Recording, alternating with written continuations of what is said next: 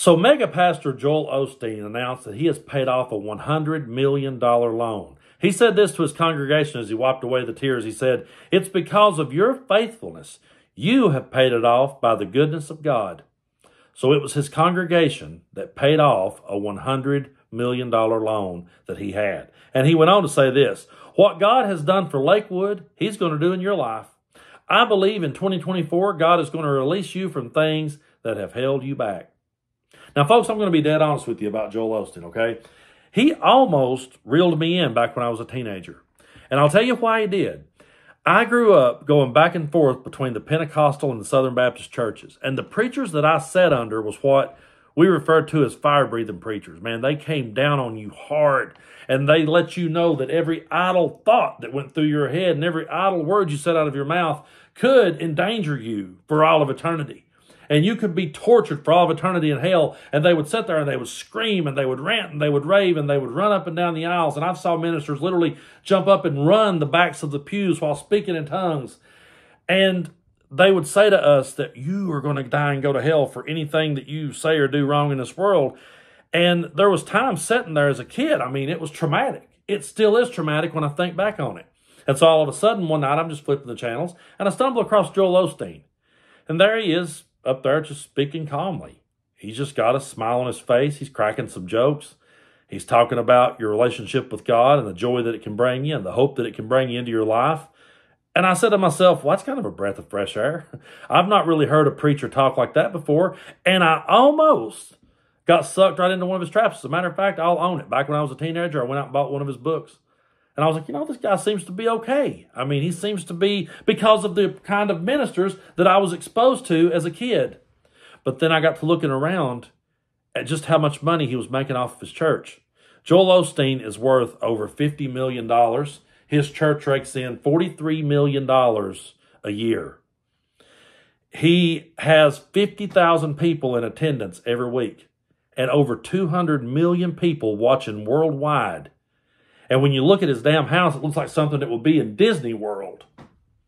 And you say to yourself, what have the followers of his church, the people that goes to his church, the people that watches him online, the people that buys his book, goes and pays to watch him talk, what have they got back out of it? What have they got in return? I would love to talk with some Lakewood church members in 2025 and see if indeed God just miraculously suddenly paid off all of their debts. I wonder if they will be dug out of their hole, or if they will sit there and continue to give this man their money week in and week out to make him richer and richer and richer. I've always made this argument. If you hire a carpenter to build you a house, he gets taxed to do so. But he builds you a house that you can live in for the rest of your life. If you take your car to a mechanic, he can rebuild your car and get it back on the road. He's going to pay taxes. He's going to be taxed to do so. But he's going to give you a service that at the end of the day is actually going to help you. If you hire a truck driver to deliver goods, he's going to be taxed to do so, but he's actually going to bring it and he's actually going to deliver it to your door. These ministers that stand up here every week and tell their congregation, oh, God is going to bless you if you'll just keep sending money to me. They are never going to give you anything back in return. You're never going to have anything that you can hold in your hand and say, I got this because I followed what Joel Osteen said. Look here. I got a damn microphone right here. All right. Sennheiser microphone. Someone made this. Okay. I paid money for it. And the company that made this was taxed. But I got it. I could sit here. I could sing into it all day long. And I have it. What does the people that goes to Joel Osteen's church have that they can hold in their hand and they can say, Joel Osteen, because of my belief in him, got me this? A guy like that sits back and gets rich off of his congregation. And people are fine with that.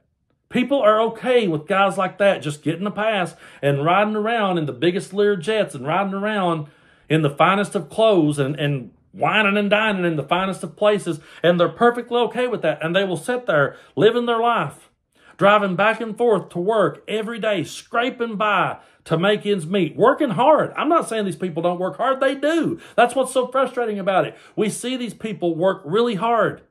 And then they will fork over their money to the likes of Joel Osteen in hopes that their debts will get wiped away because, well, he did. No, God didn't wipe away Joel Osteen's debt. His supporters did. And he said so. It's because of you and your faithfulness. But what did they get out of it in return? What was gave back to them in return that was worth anything? These churches, and especially the ones that gets out here and gets on these political kicks, they should pay taxes.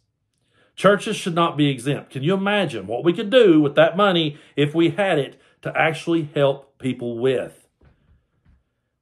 If you go to a church and they're up there telling you who to vote for, they don't need to be tax exempt.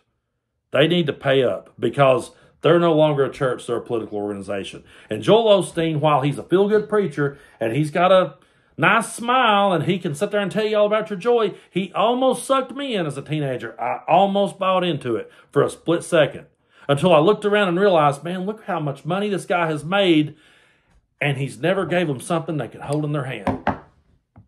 They're still sitting there waiting. Let's wait till 2025, and let's contact the members of the Lakewood Church, and let's ask them if they're out of debt. Let's ask them if they've got something they can hold in their hand. I'll bet you money they won't have it. But they sent their money to help Joel. And it's just one of the most disgusting things that I've ever sat back and watched.